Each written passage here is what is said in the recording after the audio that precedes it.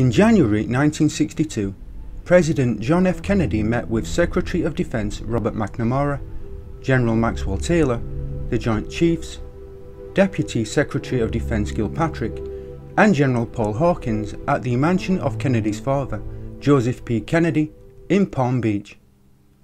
Gilpatrick was assigned to take notes and recorded that the President emphasized the importance of playing down the number of US military personnel in Vietnam. Kennedy also stressed the need to avoid the impression that the US was participating in combat operations. Gilpatrick fleshed out Kennedy's policy in a memorandum the next day and assigned responsibility for developing a suitable explanation to the Chairman of the Joint Chiefs of Staff and the Secretary of Defense.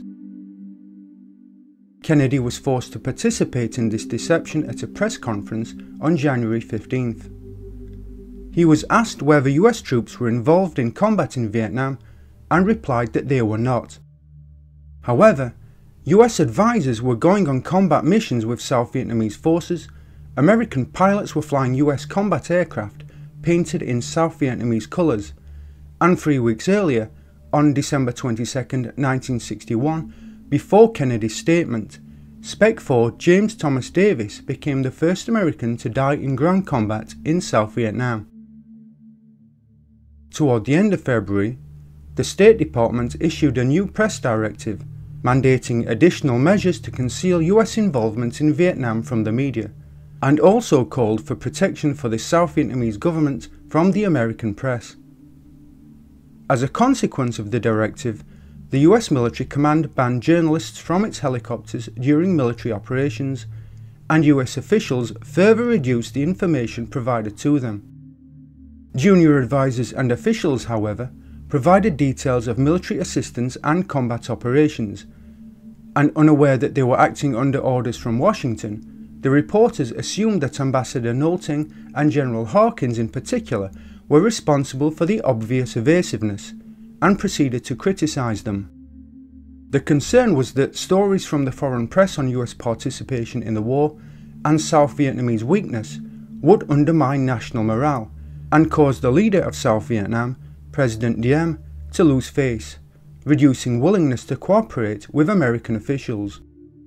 But this approach was counterproductive, and the press received enough unofficial information from junior officials to write damaging articles about Diem's government, which prompted it to further conceal and deceive. Failing to understand the psychology of the South Vietnamese, American correspondents then came to view Diem as an adversary, and received most of its information from South Vietnamese dissidents and disgruntled American personnel. At 7:15 AM on February 27th, 2 AD-6 Sky Raiders bombed and strafed the Independence Palace. South Vietnamese Navy ships in the Saigon River engaged the aircraft with their anti-aircraft guns, and the South Vietnamese Air Force dispatched fighter aircraft to deal with the attackers. Intercepted radio traffic between the conspirators indicated their target was the news, and in fact the part of the palace they lived received the only damage. The foreign press, however, driven by their dislike of Diem, reported that the attack demonstrated the unpopularity of his government. The ARVN continued to mount large operations in the first 2 months of 1962 with poor results, while the VC had grown from 18,000 strong in December 1961 to between 20 and 25,000 through recruiting and infiltration, according to US intelligence estimates, prompting President Kennedy to declare that victory in South Vietnam was 10 years away. The momentum then began to shift, and would continue to do so during the remainder of Diem's time in office.